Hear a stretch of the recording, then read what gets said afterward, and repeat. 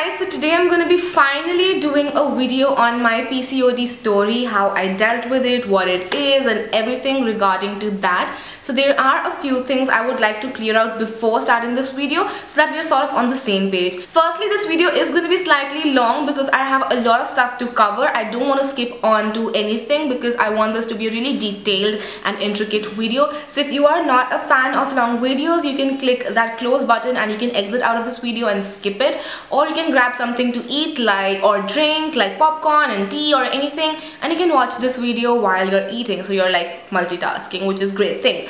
So yes, firstly that. Secondly, I am no health expert. For that matter, I haven't even studied biology post and standard, but these are the things that I've learned with experience and time. I have dealt with PCOD for the last 5 years, so yes, I have sort of experience in this area. So just clearing out, if I make any biological error, please ignore that because these are just the practical things that I've done in my life. So yeah, that. And thirdly, this video is not to gain sympathy that, oh look at her, poor girl, she has some health issue, let's sympathize with her. No, I don't want any sympathy. This video is basically to sort of educate girls out there. I see a lot of young girls who are not at all educated about hormonal changes or bodily changes that occur, and people around them or just everyone around them tends to hush it down. I feel hormonal changes are not something to be hushed. They are something to be educated upon. A person should know what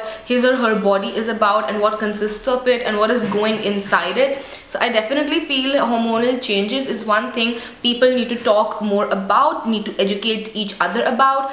So yes, it took me almost 2 years to come onto camera and talk about PCOD in detail as well, because I think now I have reached that sort of maturity level where I do not care what others are going to be thinking or talking about, because I know that a lot of my relatives do watch my videos as well, and for the 2 years I have been thinking, what will they think and what will they say.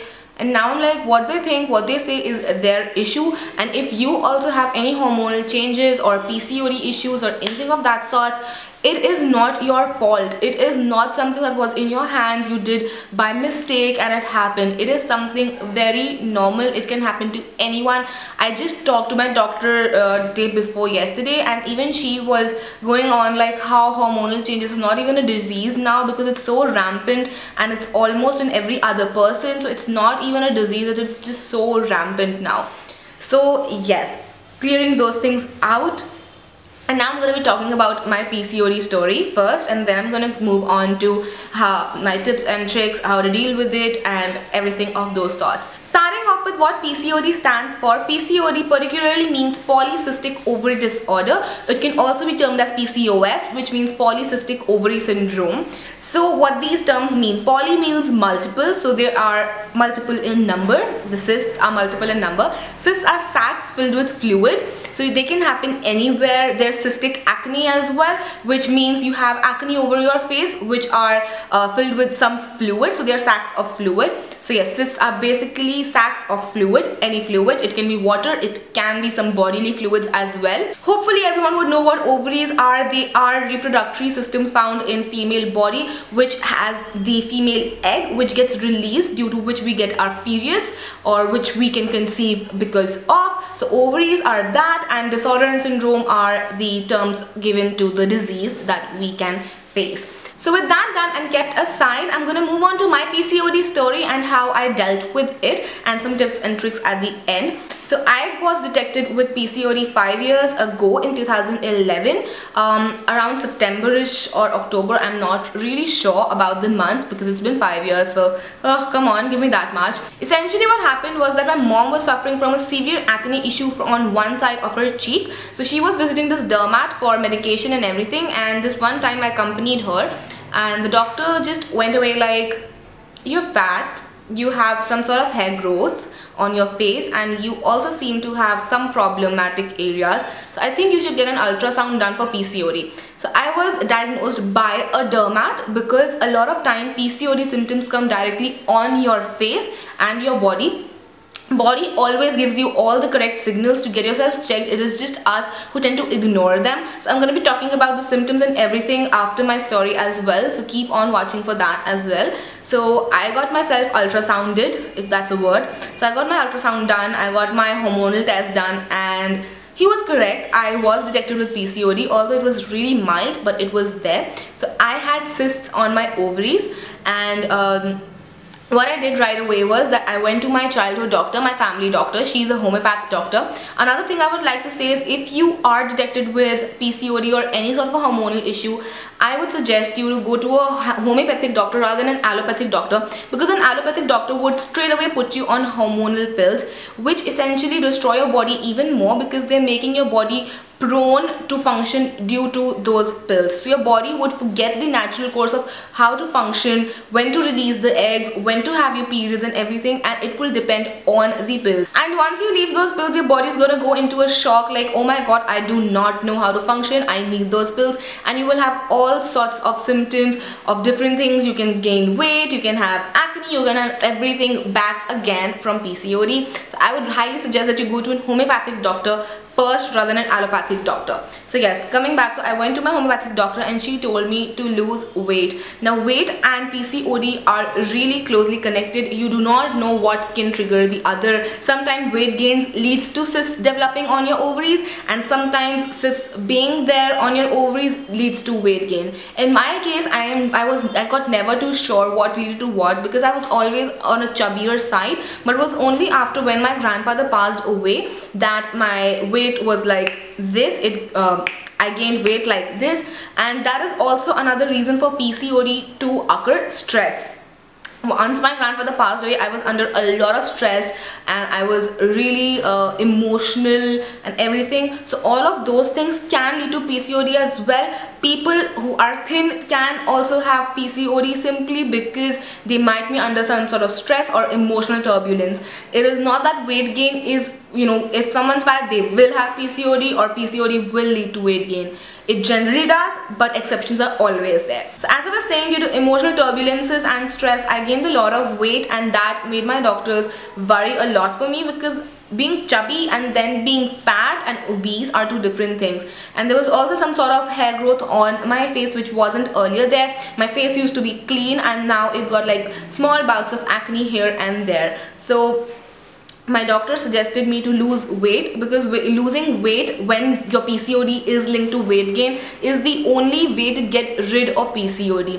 PCOD can develop again and again. It can reoccur like it has in my case, but it can go away as well with regular workouts and not stressing too much about anything. So yes, that happened. It was only once my doctor told me to lose weight because of PCOD that I actually went on to losing weight. It was my health issue. This was my health issue, and that's why I always say it's better to be healthy rather than to be skinny or thin. So that's why I lost weight. Now coming back to how PCOD struck me again.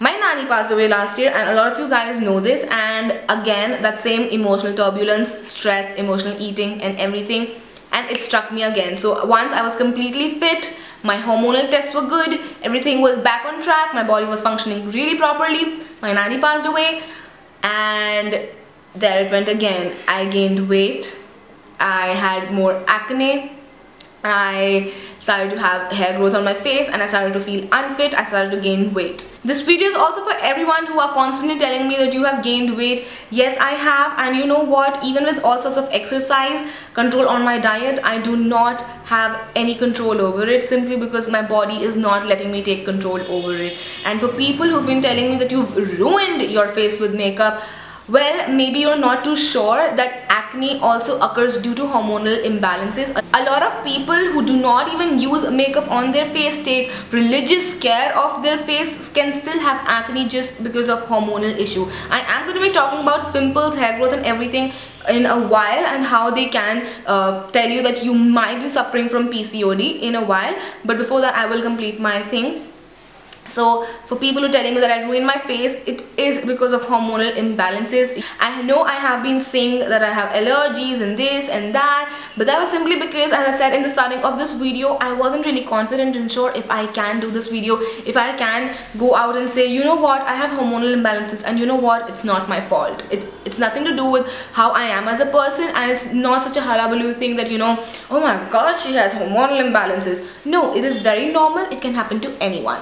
So now, because I'm on that maturity level, I can go out and say I have acne, I have pimples, simply because I have hormonal imbalances. I'm a PCOD patient. So yes, that. And so that's why I gained weight and every symptom came back. So I went back to my doctor and she got me tested and everything. And it was right, my hormones were going crazy, and she told me to come onto medication again and try and exercise more than what I was doing, more to make sure that I lose weight. Because when PCOD strikes you because of weight gain, or weight gain occurs due to PCOD, your metabolism drops way down than what it should be, and also your testosterone goes up. So there are numerous hormones in our body, but two hormones that are directly and proportionately linked to PCOD are estrogen and testosterone. There's another progesterone that is linked to it, but I wouldn't go into that because that is way too biological for a normal video. So estrogen is female hormone and testosterone is male hormone. We have both of them in our body. Yes, we do have male hormones in our body as well. So what happens when you get PCOD is that your estrogen drops down and your testosterone goes up, and that is why you have facial hair growth as well. People have thick hair growth on their chins, on their cheeks and everything. That is because your male hormones are way above than what they should be, and that is why you're getting male hair growth over your cheeks and chin area. So that is one symptom that your body gives. As soon as you get hair growth or something, you should get your hormones checked. I'm sorry for the cooker noise in the background. Food is cooking, so I'm really sorry for that. As soon as you get some sort of hair growth in abnormal areas, you should get your hormones checked and see that maybe your testosterone is way too high than what should be, and then you should consult a doctor accordingly. That is one symptom that our body gives. Moving on to the next symptom, which is acne or pimples.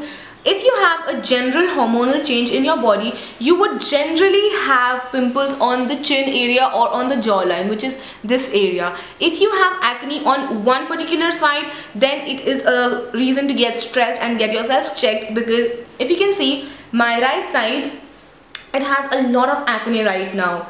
It is all dying now because I am on medication now, but still you can see the marks. It is way more than what is on my left side. You know why this happens? Because my right ovary has cysts. My left ovary doesn't have cysts. We have two ovaries. So yeah, my right ovary has cysts, and this is the way of our body to tell you guys that listen up, something is wrong with your body, get yourself checked. So my right ovary has cysts on it, and that's why my right side has been more active and acne prone than my left side.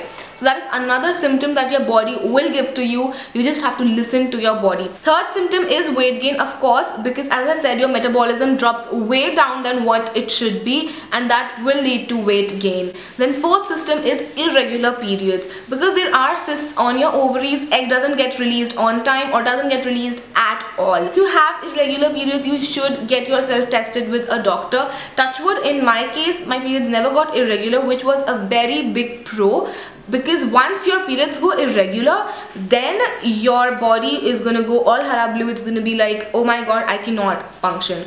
So as soon as you have any irregularity in your period, which is not what you expected, if you have conceived, then it's a different thing. But if there's something, if you haven't conceived and your body is just not having periods, then you should get yourself tested, because it can be that you have PCOD. So those are the 4 most common symptoms for PCOD. Now, why it is important to treat PCOD? Because of one most singular important issue according to me, that is, you can have problems in conceiving. Yes, that is true. Even though it is so rampant, everyone has hormonal changes, and that is why people nowadays have been going so much for IVF and things like that, because hormonal changes and PCOD do lead to problems in conceiving. I'm not saying it's gonna get impossible, no, but you can have problems, because as I was saying, if your eggs doesn't get released on time, there will be problem in conceiving. So make sure if you are detected with PCOD, you treat it with utmost care. Secondly, all the issues that I've said, hair growth, acne, weight gain, are also due to PCOD. So you need to treat it in order to get clearer skin, hair-free skin, and a more fit body. So yes, those are what PCOD can lead to. Now coming to how to deal with it. First and foremost, get yourself tested. That only when you get it diagnosed can you properly treat it. The level of PCOD that you have will determine what sort of medication you should go for. In my case, it was detected as a very mild PCOD, so my medication was mild as well. Next, you need to exercise daily.